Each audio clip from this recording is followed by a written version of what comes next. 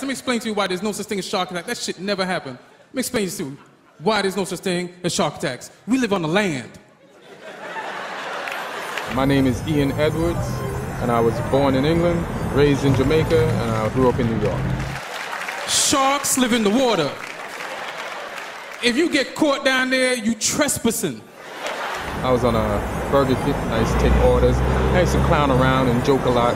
And then one day, one of the customers drove around, and he's like, "Was that you who took my order?" And I was like, "Yeah." And he's like, "Man, you're funny. You should try stand-up." You know what a shark attack is? You know what a real shark attack is? A real shark attack is if you're someplace you're supposed to be and a shark shows up.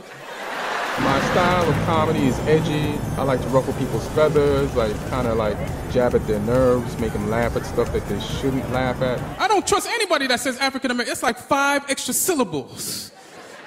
That means white people got to go out of their way to prove they're not racist. If you have to go out of your way to prove you're not racist, then you're fucking racist. That's all I'm saying. I like to flip things and look at the other side of it, or go deeper into a subject and find something that nobody thought about. Every time somebody call me African American, I say, "Hold up, did you almost just call me nigga? Is that what the fuck?"